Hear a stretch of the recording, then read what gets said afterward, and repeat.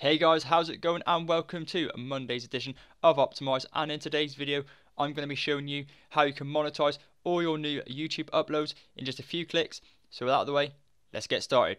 So first off, make sure you're signed into your YouTube channel. As always, I'll be demonstrating this on the Optimize YouTube channel. From here, you want to go up to your video manager,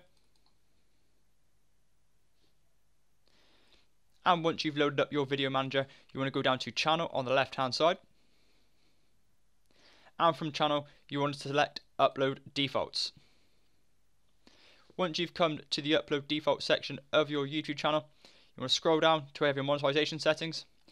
Usually when you come onto your upload defaults, you will have a number of checkboxes that are unticked. The first box you need to tick is the monetization with ads. Below that you have your ad formats. Now here you can select the ad formats you want displayed on your videos.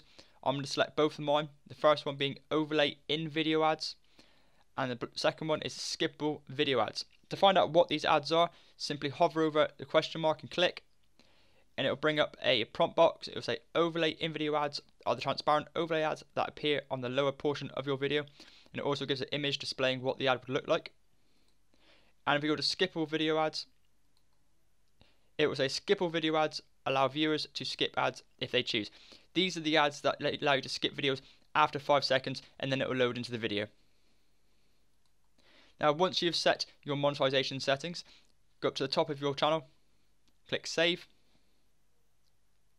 YouTube will tell you that your YouTube changes were saved, and that's it. Each time you now upload a new video to your YouTube channel, those settings you've just applied will be applied to that YouTube video by default, saving you time to upload and concentrate on your titles, tags and descriptions and your thumbnails.